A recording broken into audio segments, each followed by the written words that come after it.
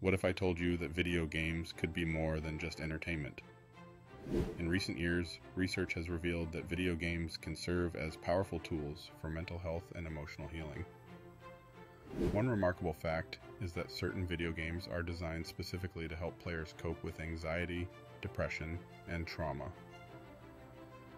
For instance, games like Celeste challenge players not only to navigate difficult levels, but also to confront their own mental health struggles metaphorically.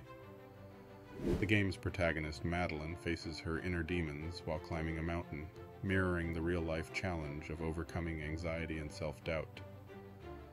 Another fascinating example is That Dragon Cancer, a poignant game created by a father to process his son's battle with cancer. This game allows players to immerse themselves in the emotional journey of grief and hope.